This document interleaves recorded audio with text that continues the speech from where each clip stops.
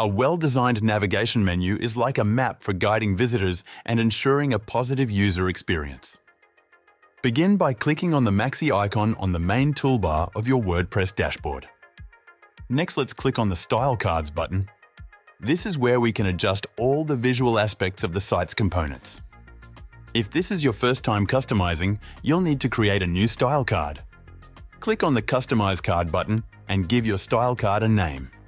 This step is needed to ensure you have a backup of the original style card in case you want to revert back.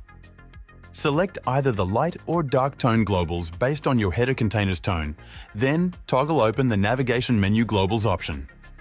Use the Font drop-down menu to select a font that reflects your brand's personality and improves readability.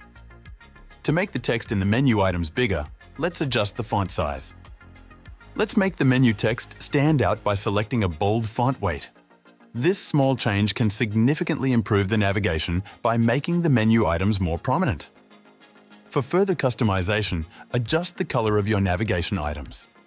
This is done through the Items link color settings, allowing you to align the menu's color palette with your site's design. Modify the text link hover color by accessing the Item Hover Color settings.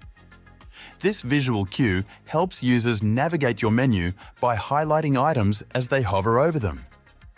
Lastly, customize the drop-down menu's background color by toggling the Sub-Item Background Color settings.